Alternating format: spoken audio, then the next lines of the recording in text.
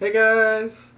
Yeah, it's been a while since my last vlog. I've been extremely busy posting like 3 videos a week of music theory. It can be quite a bit of work. So that's actually why I haven't been making videos on my other channels, because I've been so busy just like working really hard, editing, rendering, planning, shooting, setting up, and all that other stuff for my other videos. So, today I wanted to show you guys, someone requested to see some effects that like a Linux computer has. So, I busted out my laptop, or I guess I'm going to bust it out and show you guys basically some of the effects that I have on the Linux desktop that I'm using right now. I'm using Ubuntu 9.1, which is the second version. Basically, they update Linux every twice a year. So the last one before this was 9.04, and then they just came out with the new one a few months back, and it's 9.10, and then again in later, probably in about just a few more months, not very long, they're going to come out with Linux 10.04. So that should be pretty interesting.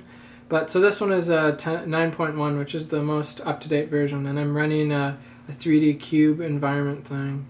But yeah, you guys will see that, and I hope you like the effects, and I'll probably have more videos on this channel when I get finished my whole huge series on music theory. And that'll probably be done, like I'm already up to about video 20, and I was planning maybe like 40, 50, 60 videos. So I should be done in like a month or two, and then I'll start making random videos on this channel again. But I'll try to throw a vlog your way every once in a while. But anyway, so check out the effects. Check out this for effects. So I've got rain. Ooh. And while I have rain, I can have this come up, and I can move this around all crazily. Or I can stop the rain. So the rain will stop.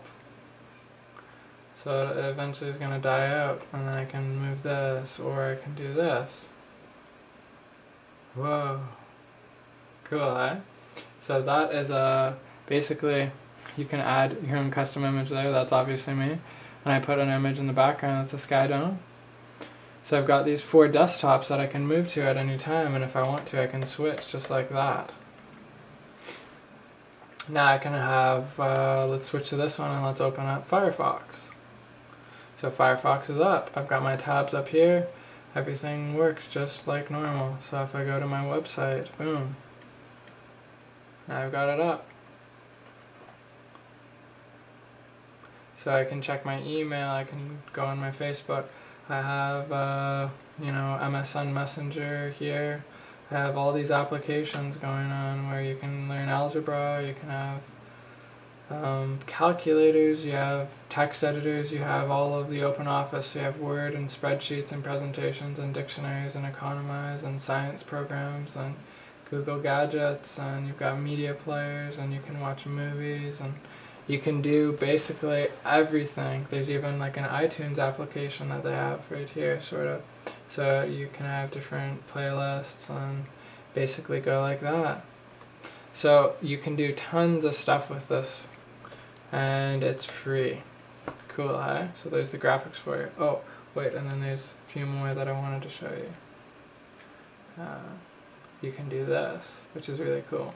It's like basically you can draw fire, and it just like stays on your computer. Cool, huh? And then you can do that. But yeah, so that's some of the stuff that Linux can do.